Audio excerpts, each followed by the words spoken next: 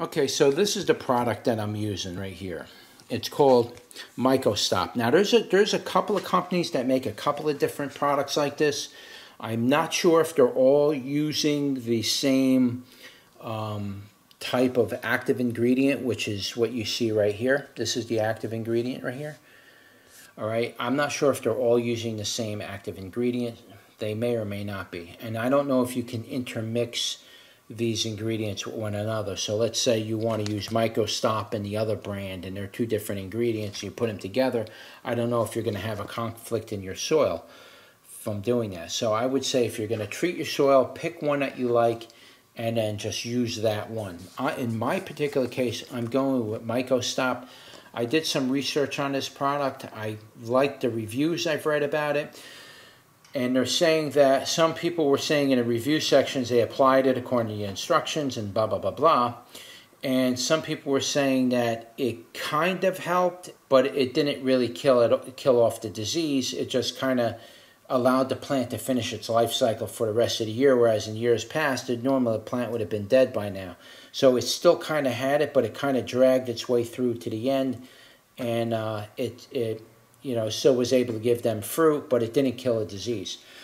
That's what some people said. Other people said they applied it and it killed it off perfectly. It absolutely killed off all the disease. Their garden finished perfectly healthy and fine, and they were done.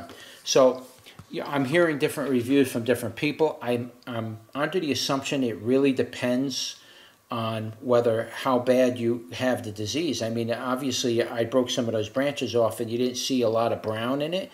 So it might just be starting to attack the plant, or it's probably having a hard time getting a foothold on my plant because I have the Bokashi in there and the other mycorrhizas in there.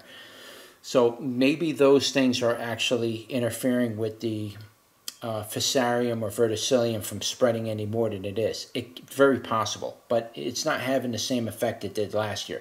Last year, as soon as I started seeing some wilt leaf, the whole plant started dying and stunting right away.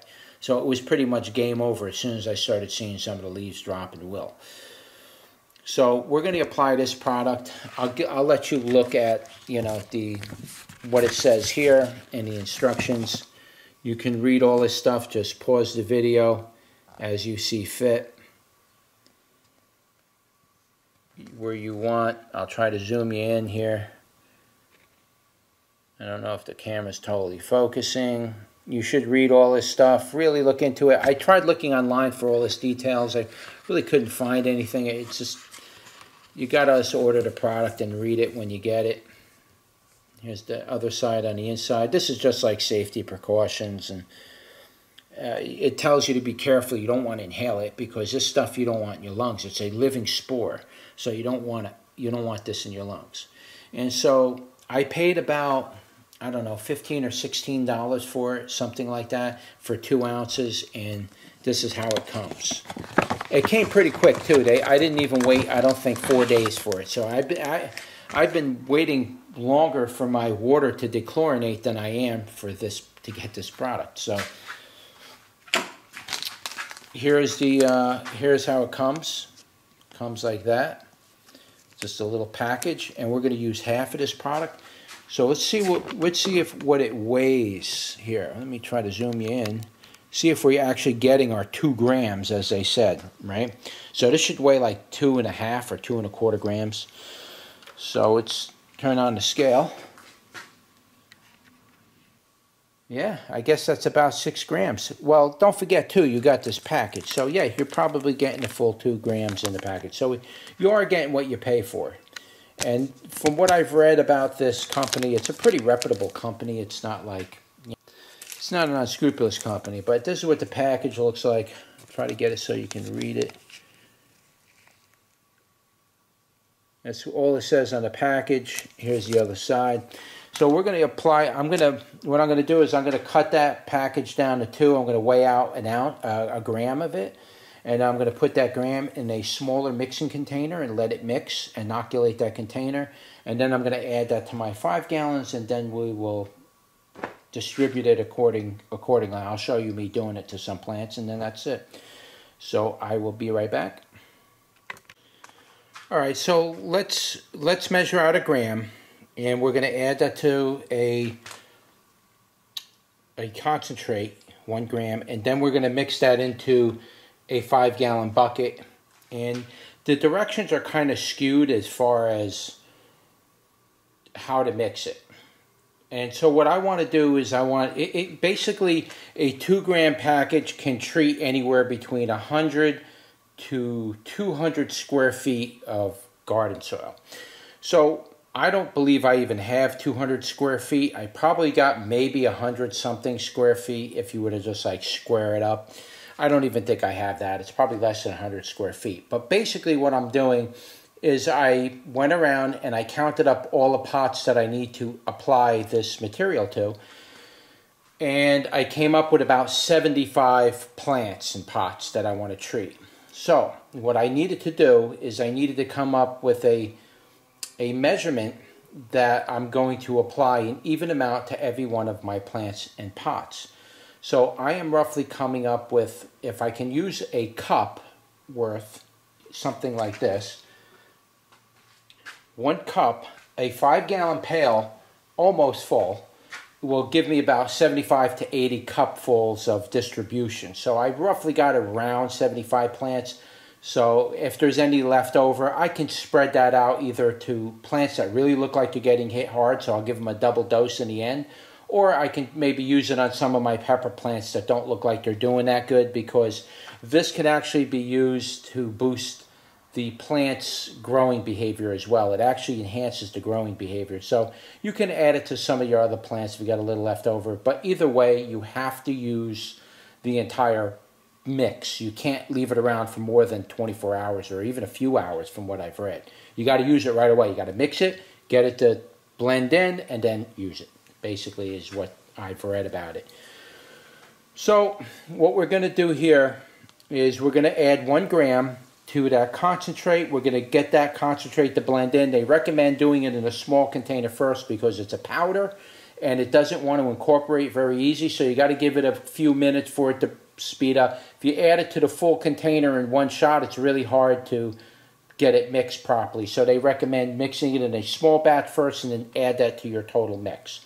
So like I told you, my total mix is going to consist of 75 plants at 1 cup of treatment per plant, per pot. So that means I need 75 cups of mixed product in the end, at least that much. Yeah, I'm probably going to be a little over on that, but that's fine. So around 75 cups is what we're looking for. For me, that's about what a 5-gallon pail of water is going to equal. So that's why I'm going with those measurements. I actually measured it out cup by cup. So that's how I'm doing it. Some people will tell you, no, add it to 1 gallon and mix that gallon up. And that means if you do that, now you got to put tighter concentrations down. So now that means instead of me using a whole cup, I can use a half cup, but now I got to break down my 5-gallon pail to even a smaller concentration.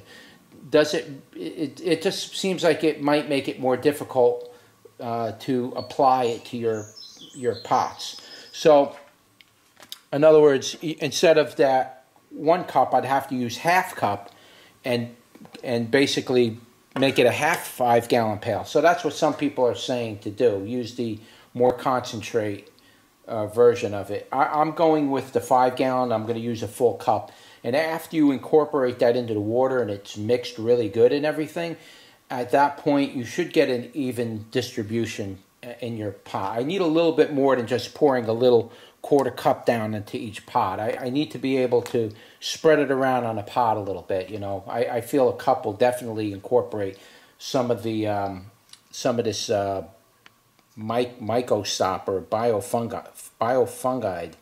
fungicide. So it'll spread it out a little better. So let's open this up.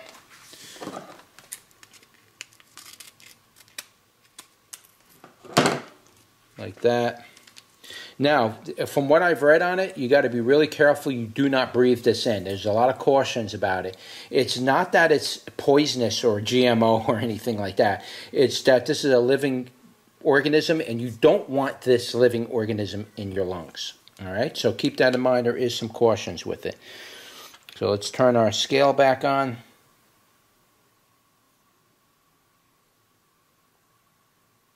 And so down here, if you could see it, down here is the gram, so we want 1 gram.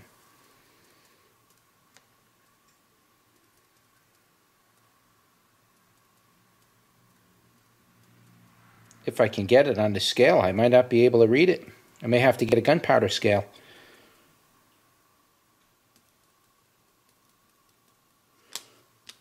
That's the whole package already. Oh wow, I'm not going to be able to measure it because the scale just doesn't go that low.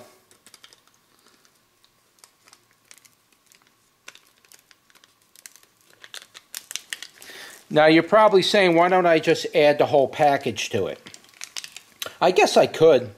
1 treatment, that's $15 in 1 shot. I figured I'd go double dose with it, but I guess I could add the whole package. There's really not that much in here.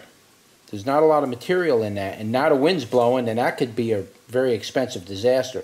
But there's not a lot of material in it, so maybe I will add the full concentrate, you know, to the thing and just water it 1 time, and hopefully that does it. I did want to treat it twice because they do recommend a second follow-up treatment, but this package would not be enough to do a follow-up with 75 plants. It just simply would not be enough.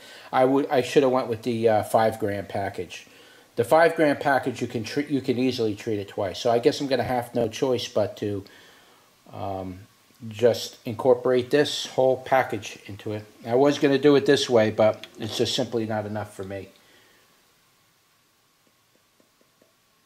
Okay, and then I'm going to rinse these in the water outside and make sure I get every inch of this stuff. So basically what I'm going to do here is I'm just going to mix it in best I could. You could smell this stuff too, by the way. It has a smell to it. It doesn't smell bad, it does have an odor of some type. Very potent stuff.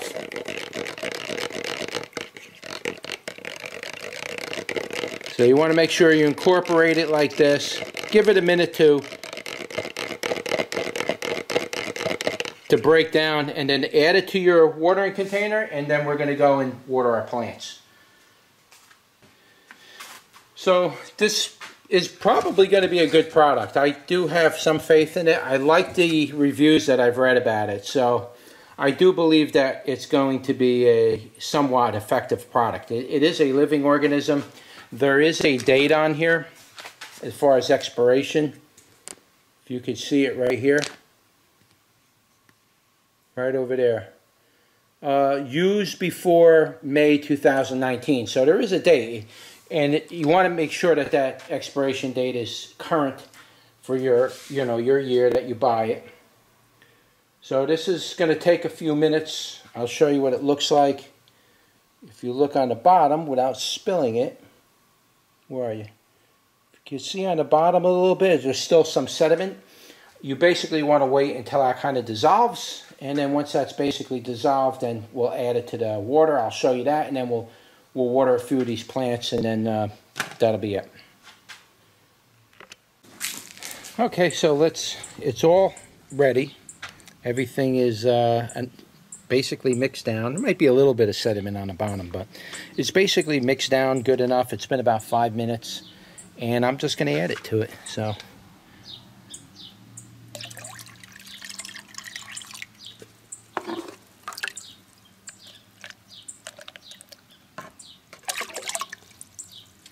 and that should do it. And this is basically how we're going to apply it, 1 cup at a time. So you basically want to grab your cup like so. Make sure it's close to full, if not all the way full. You know, as close to full as possible. Remember, there's going to be extra. And just, oop, I didn't show you that one. It's hard to do this in one hand, and you really don't want to waste this stuff. You really don't want to get it on your skin either.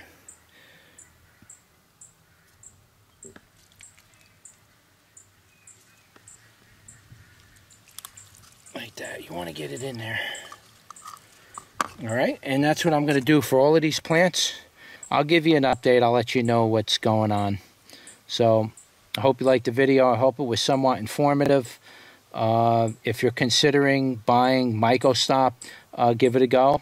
And I don't know if the other brands are going to be any better or not, but this is not a paid advertisement by Mycostop or Amazon or anything like that. I just simply chose that brand because I like the reviews and stuff I read on it. So it seemed like it had some good reviews. So give it a try if you're having a problem. I mean, what do you got to lose? All right. So stay tuned for the update, and I'll see you on the next one.